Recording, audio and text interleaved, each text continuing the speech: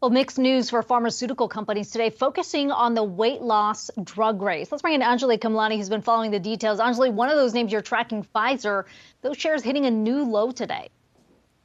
That's right.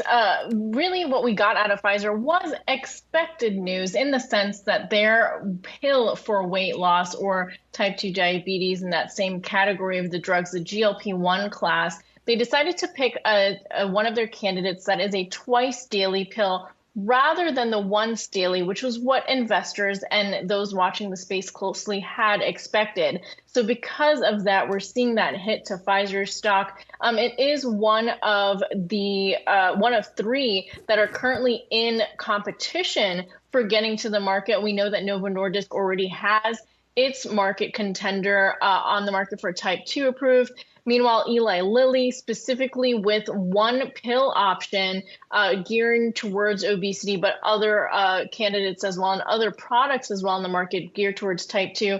It's really mixed when you talk about that space just because of the difference between what indications they are already approved for. But suffice it to say that there are three competitors in the space for that pills.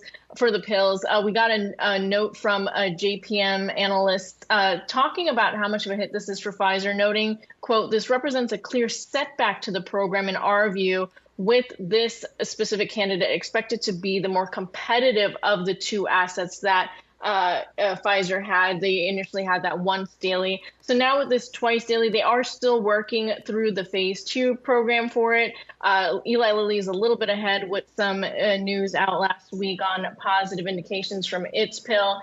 And meanwhile, Pfizer is also going to be working on trying to get this twice daily pill into a once daily format. So, still a lot of stuff in the works. They're still figuring out the dosing and the like. So a lot there to kind of look at. Yeah, a lot of focus on those two companies moving forward. Anjalee Khemlani, thanks so much for that.